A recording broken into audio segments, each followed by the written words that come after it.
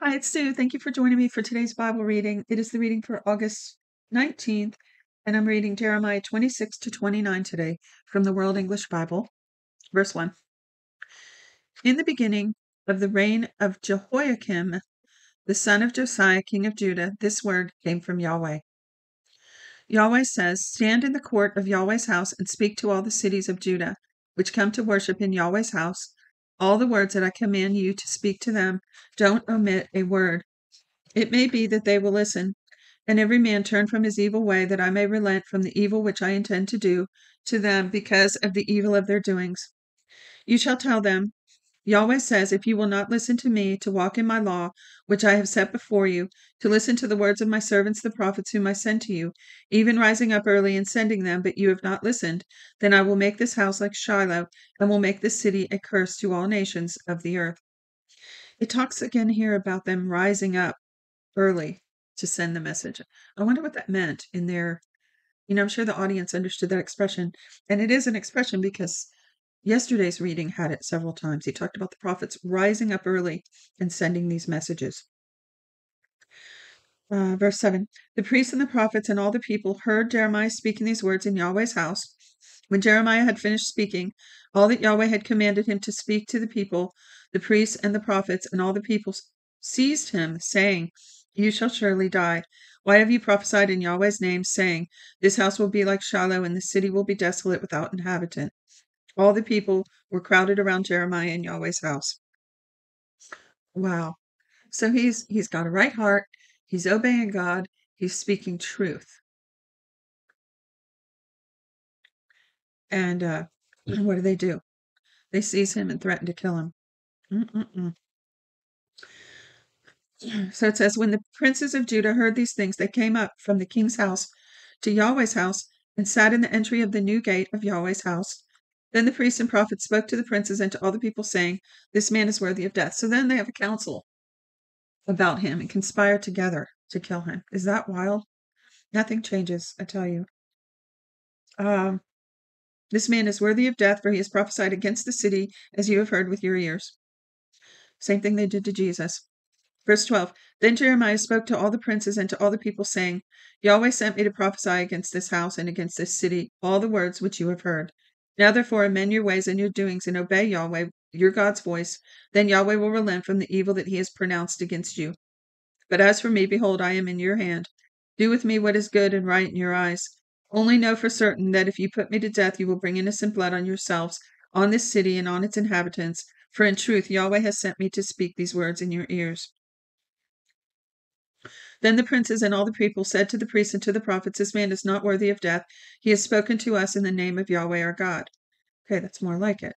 So the princes and the people said that to the priests.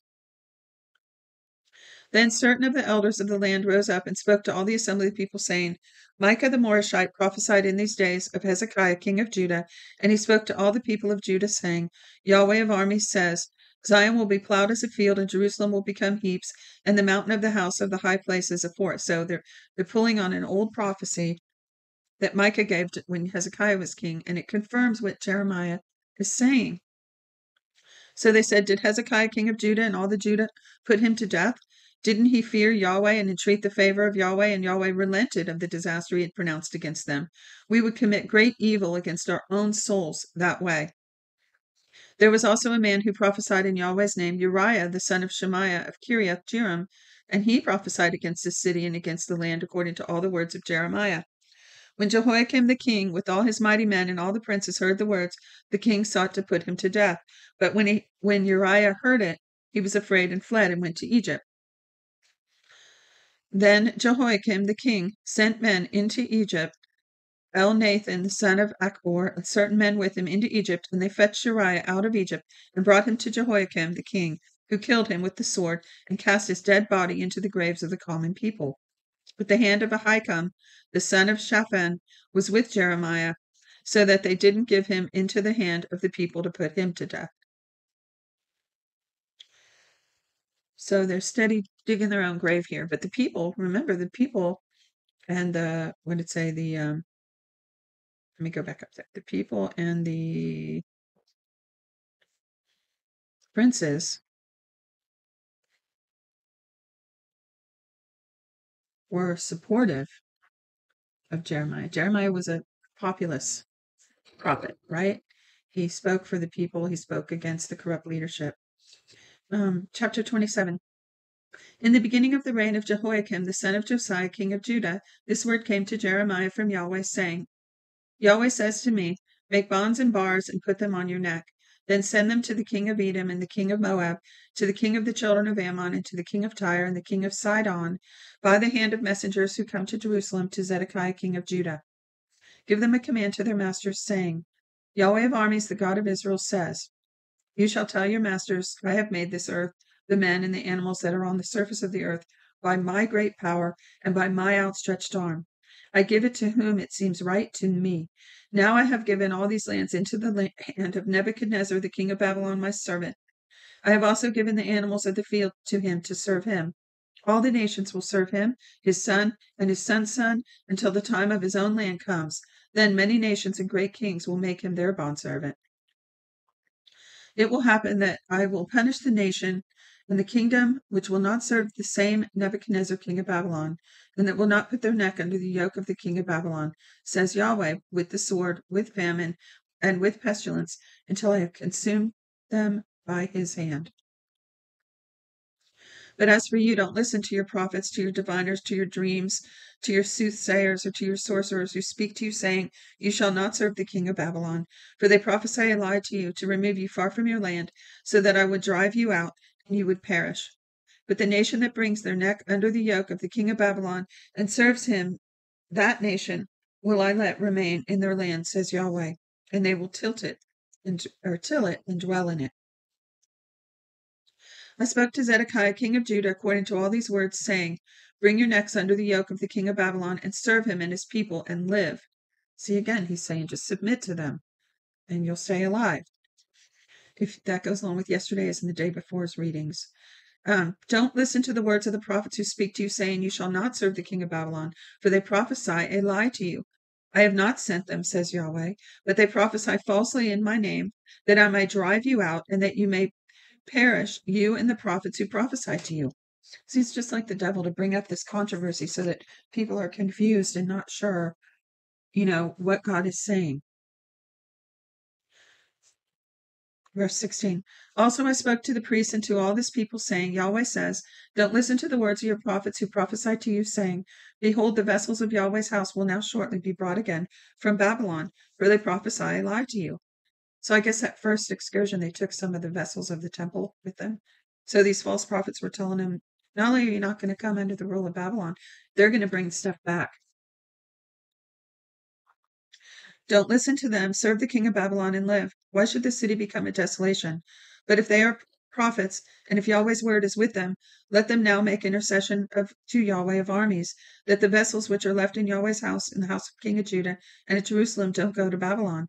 For Yahweh of armies says, concerning the pillars, concerning the sea, concerning the bases, concerning the rest of the vessels that are left in the city, which Nebuchadnezzar, king of Babylon, didn't take when he carried away captive Jeconiah, the son of Jehoiakim, king of Judah, from Jerusalem to Babylon, and all the nobles of Judah and Jerusalem. Yes, Yahweh of armies, the God of Israel, says concerning the vessels that are left in Yahweh's house and in the house of the king of Judah and at Jerusalem, they will be carried to Babylon, and there they will be until the day that I visit them, says Yahweh. Then I will bring them up and restore them to this place. And we see that restoration later on in Ezra and Nehemiah. Really great part of the Bible. I love it. So stick with me all the way through these prophets. Wonderful. I love all the Old Testament. But the prophets are great. The major and the minor. And beyond.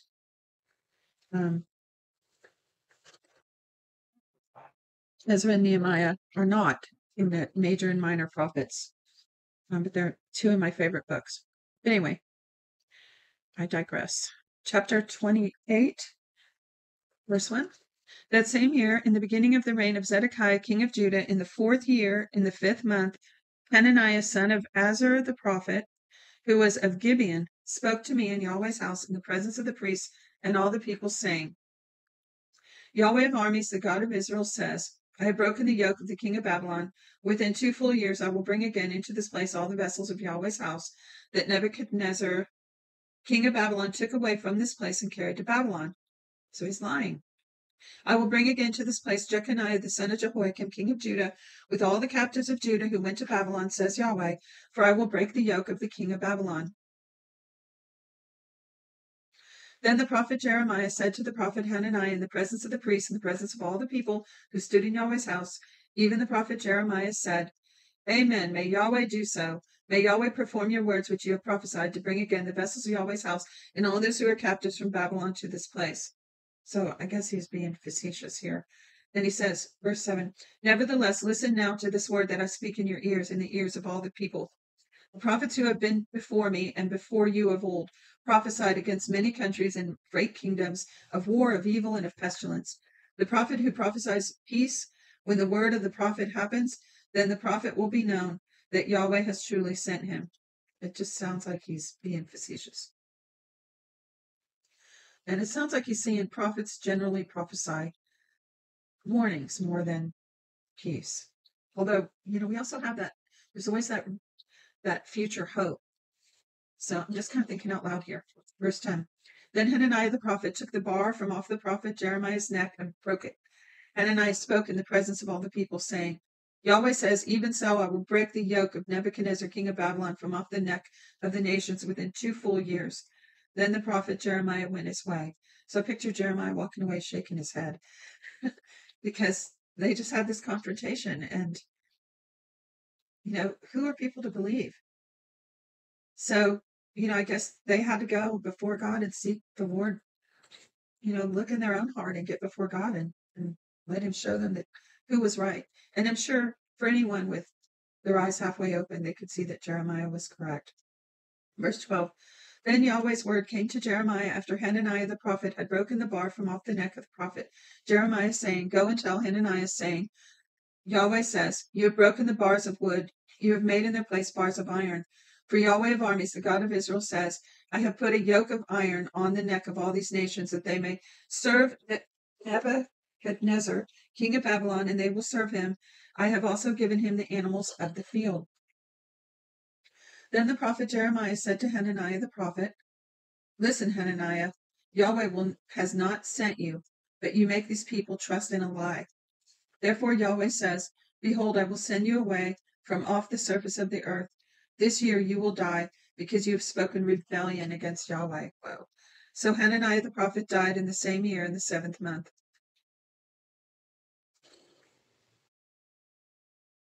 Okay, I paused the video and I don't remember if I said chapter 29, verse 1. Now these are the words of the letter that Jeremiah the prophet sent from Jerusalem to the residue of the elders of the captivity and to the priests. So wait a minute. The residue of the elders of the captivity, so the few of the elders that were left in Jerusalem, to the priests and the prophets and to all the people whom Nebuchadnezzar had carried away captive from Jerusalem to Babylon. So he's prophesying to everybody. After Jeconiah the king, the queen mother, the eunuchs, the princes of Judah and Jerusalem, the craftsmen and the smiths had departed from Jerusalem, by the hand of Elisah the son of Shaphan and Gemariah the son of Hilkiah, whom Zedekiah king of Judah sent to Babylon, to Nebuchadnezzar king of Babylon, it said, so this is a letter that he wrote, Yahweh of armies, the God of Israel, says to all the captives whom I have caused to be carried away captive from Jerusalem to Babylon. Isn't it just amazing we have this ancient letter that Jeremiah wrote? How amazing to be able to read this. I just love that. It's okay. So if it was around the 500s, so that's what, like 2,500 to 3,000 years ago. Let me start over with the beginning of the letter. Yahweh of armies, the God of Israel, says to all the captives whom I have caused to be carried away from captive from Jerusalem to Babylon, build houses and dwell in them. So so not just a tent city at this point, or maybe at this point it was. Build houses and dwell in them, plant gardens and eat their fruit, take wives and fathers and sons and daughters, take wives for your sons and give your daughters to husbands, that they may bear sons and daughters, multiply there and don't be diminished.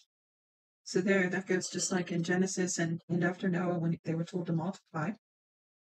Seek the peace of the city where I have caused you to be carried away captive, and pray to Yahweh for it, for in its peace you will have peace. For Yahweh of armies, the God of Israel, says, Don't let your prophets who are among you and your diviners deceive you. Don't listen to your dreams which you have caused to be dreamed, for they prophesy falsely to you in my name. I have not sent them, says Yahweh. For Yahweh says, after 70 years are accomplished for Babylon, I will visit you and perform my good word toward you, in causing you to return to this place. For I know the thoughts that I think toward you, says Yahweh, thoughts of peace and not of evil, to give you a hope and a future. You shall call on me, and you shall go and pray to me, and I will listen to you. You shall seek me and find me when you search for me with all your heart. So, in a sense, the thought that's coming to me is it's like God took these precious people that he loved away from the corrupt leaders. He had entrusted this flock to the priests and the elders, and they became corrupt. So it's almost like he took this little flock and moved them under the care of Babylon into this safe place here, because he's saying, because now he's speaking tenderly to the people. But actually, he wasn't just speaking to the people, because it says up here he was speaking to, well, the first thing it says is all the captives, and no, yeah, it's to them. Yahweh, going back to the beginning letter, Yahweh of armies, the God of Israel, says to all the captives whom I've caused to be carried away, build houses, etc. So yeah, it's like he took this little flock, and he says, I'm going to start at verse 11 again. For I know the thoughts that I think toward you, says Yahweh, thoughts of peace and not of evil, to give you a hope and a future. This is God's true heart, his loving kindness. This is why he was angry to begin with, because people were being mistreated. God's economy was not being honored. It becomes a terrible, the word just flashed in my head, but, basically the haves and the have-nots, right? The distribution of money becomes imbalanced, and just people aren't being cared for. So this is precious. Thoughts to give you a future and a hope. You shall call on me, and you shall go and pray to me, and I will listen to you. You shall seek me and find me when you search for me with all your heart. I will be found by you, says Yahweh, and I will turn again your captivity and will gather you from all the nations and from all the places where I have driven you, says Yahweh. I will bring you again to the place from where I caused you to be carried away captive. So they were traumatized, you can imagine, but he's pouring in the oil and the wine here, the love, the comfort. Verse 15, because you have said, Yahweh has raised us up prophets in Babylon, Yahweh says concerning the king who sits on David's throne, and concerning all the people who dwell in this city, your brothers who haven't gone with you into captivity, Yahweh of armies says, behold, I will send on them the sword, the famine, and the pestilence, and will make them like rotten figs that can't be eaten. They are so bad. I will pursue after them with the sword and the famine and the pestilence, and will deliver them to be tossed back and forth among the kingdoms of the earth, to be an object of horror and astonishment, a hissing and a reproach among all the nations where I have driven them, because they have not listened to my word, says Yahweh, with which I sent to them my servants the prophets, rising up early and sending them, but you would not hear, says Yahweh. Hear therefore Yahweh's word, all you captives whom I have sent away from Jerusalem to Babylon. Yahweh of armies, the God of Israel, says concerning Ahab the son of Koliah, and concerning Zedekiah the son of Maaseiah, who prophesy a lie to you in my name, behold, I will deliver them into the hand of Nebuchadnezzar, king of Babylon, and he will kill them before your eyes. Curse will be taken up about them by all the captives of Judah who are in Babylon, saying, Yahweh make you like Zedekiah and like Ahab, whom the king of Babylon roasted in the fire. Because they have done foolish things in Israel, and have committed adultery with their neighbors' wives, and have spoken words in my name falsely, which I didn't command them. I am he who knows and am witness, says Yahweh. So this is why, the Lord has shown me some things throughout the 40 years of walking with him, through just revelation and understanding of his word, and other ways, that knowing in your knower, and just things about the times. And for instance, I knew emphatically that Trump was going to win the election, and I wasn't for him till God began to show me this, but I knew he would win, and I knew he would win by a landslide. And the Lord told me he will be, this was in early 2016 or late 2015. The Lord told me he would win by a landslide, be the most loved and most hated president, much like Benjamin Netanyahu. And that's a quote. So I know for a fact the Lord told me that. But this, it says here, you've spoken in my name falsely. That is why I'm so careful to say what I believe God has shown me. There's a lot of things that I might tell friend and family, but I'm very careful about making it public because I never want to commit this foolish act of saying that God said something which he didn't say. That brings the fear of the Lord on me. I don't want to ever do that. And so, you know, we make mistakes, but I tend to say, I'm pretty sure, I think God showed me this. I feel like he's showing me that, just to kind of guard myself. All right, verse 24. Concerning Shemaiah the Nehelamite, you shall speak, saying, Yahweh of armies, the God of Israel, says, because you have sent letters in your own name to all the people who are at Jerusalem, and to Zephaniah the son of Messiah, the priest, and to all the priests, saying, Yahweh has made you a priest in the place of Jehoiada the priest, that there may be officers in Yahweh's house, for every man who is crazy and makes himself a prophet, that you should put him in the stocks and shackles. Now therefore, why have you not rebuked Jeremiah of Anathoth, who makes himself a prophet to you? Because he is sent to us in Babylon, saying, the captivity is long. Build houses and dwell in them, plant gardens and eat their fruit. See that? That's disgusting. The message that Jeremiah gave them was so precious, and here he is twisting it into something negative, just like the enemy to do that. Zephaniah, see, and also this one, I only have one paragraph left, but this other thought is that, the land was in such chaos because of these evil rulers. You began to have anarchy, violence. You had a lack of justice, so that especially the weak and the lower classes were being taken advantage of and used and abused. The widows, the orphans, the foreigners, the women, the children. So the land was in chaos. They weren't abiding by God's order, his system of order that provides for everyone. This is what, let me just go on a little diversion here. This is what socialism tries to emulate. It makes the government God, and they can never do that. Instead of just submitting to God and letting his economy rule. His has the ultimate checks and balances, the ultimate justice, perfect justice.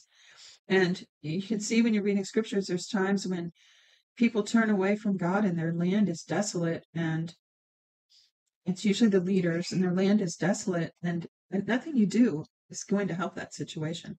And of course, we want to feed people and take care of people, but until they repent and turn their heart back to God, if you push God out, you can have a vacuum where darkness comes in. It's just the law of earth.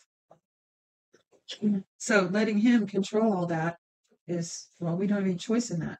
And when we try to take that over and take the reins and the governments take over, that's where you get socialism and communism and these despots. Because the Bible says there's a way that seems right to a man, but the end thereof is death. All right, last few verses. Verse 29. Zephaniah the priest read this letter in the hearing of Jeremiah the prophet. Then Yahweh's word came to Jeremiah, saying, Send to all the captives, saying, Yahweh says concerning Shemaiah the Nehelamite, because Shemaiah has prophesied to you, and I didn't send him, and he has cursed you to trust a lie. Therefore Yahweh says, Behold, I will punish Shemaiah the Nehelamite and his offspring. He will not have a man to dwell among this people. He won't see the good that I will do to my people, says Yahweh, because he has spoken rebellion against Yahweh. And that's the end of today's reading. It doesn't really say about the fulfillment of that prophecy against Shemaiah, but you can be sure his day is coming after that proclamation. He will not have a man to dwell among his people. He won't see the good that I will do to my people, says Yahweh, because he has spoken rebellion against Yahweh. Well, that's it for today's reading. Thanks for joining me. I'll see you tomorrow for 2 chapters, 30 and 31 in Jeremiah. Bless you today.